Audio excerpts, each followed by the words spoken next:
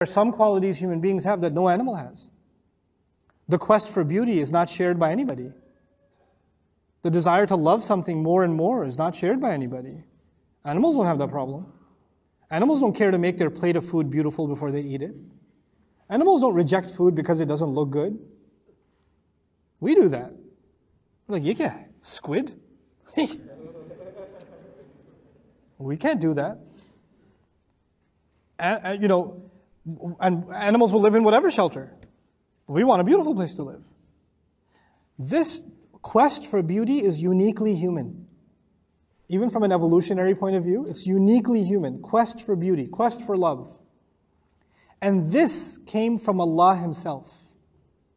This desire for love and beauty came from Allah Himself. Because Allah is ultimately what? Beautiful, and the ultimate object of all love. Which is, in what word did I tell you? La ilaha illallah. And we were in His company. That's where we learned that love. And now when we came on this earth, and when we were raised by our mothers and our fathers, we fell in love with toys.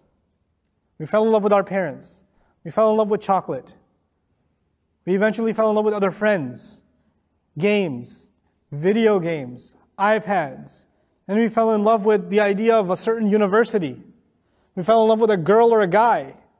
Depending on the gender, by the way, relax. Okay, so we fell in love with the city that we want to move to. We fell in love with the idea of a job and the prestige that it will bring. We fell in love with making our parents proud. We keep falling in love with these beautiful things. You know what though? Behind each of these loves, there was a source code. Just like behind the mountain there's a source code, behind the beauty that you love, there's supposed to be something behind it. And that's who? That's Allah Azza wa Jal. Like each of those loves leaves you unsatisfied. Each one of them. Each one of them, at first it's the greatest thing ever, and then you're like, what else is there? Like, Iqbal used to say, 𝗎𝗑𝗍𝘎𝘀𝗡 ke khoob se hai khoob kahan. I keep pursuing, where's better? Where's better? Where's more refined? He keeps looking. He's never said, why? Because you won't stop until you meet who? وَأَنَّ إِلَىٰ رَبِّكَ الْمُنْتَهَى. The ultimate end, the only stop is going to be when you meet Allah. Now I'm satisfied. That's when you understand, أَلَا بِذِكْرِ اللَّهِ تَطْمَئِنَّ الْقُلُوبِ. By remembering Allah, when Allah comes into the heart, you're at rest. Until Allah comes into the heart, there's always going to be imperfect beauty that you keep running after. There are unfortunate people, and my teacher, the late Dr. 𝗟𝗓𝗏 Ahmad, describing this ayah, gave an analogy. I love this analogy. He said if somebody is desperate and starving, and they have nothing to eat or drink, they will sip out of mud. To survive, they'll even sip out of mud. A puddle on the ground. Wouldn't they? To survive? If it came to their death? It's like when they couldn't find Allah, they ended up loving lesser things the way they should have been loving Allah. When they couldn't find Allah. The tragedy is people don't think. People didn't seek Allah. They just fell in love with the product, not the source code behind that product. And so they love them as though Allah should be loved. يُحِبُّونَهُمْ كَحُبِّ اللَّهِ. Ibn Ashur would argue about this ayah that كَحُبِّ اللَّهِ actually means they love them like believers love Allah. In other words, other people love stuff the way Muslims love Allah. I wish that was the case. I wish that was true.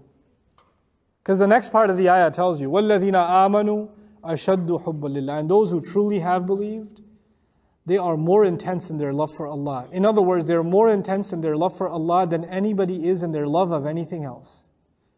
Some kid who's obsessed with video games, their love for their games, their love for desire or temptation doesn't even compare with a true believer's love for Allah.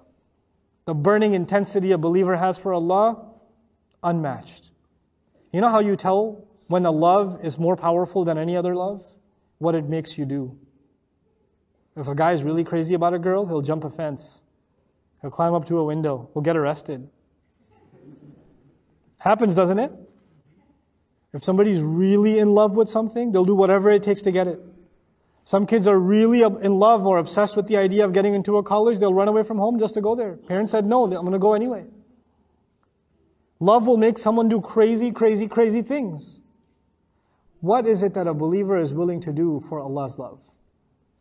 For Allah's love, a believer is willing to sacrifice every other love.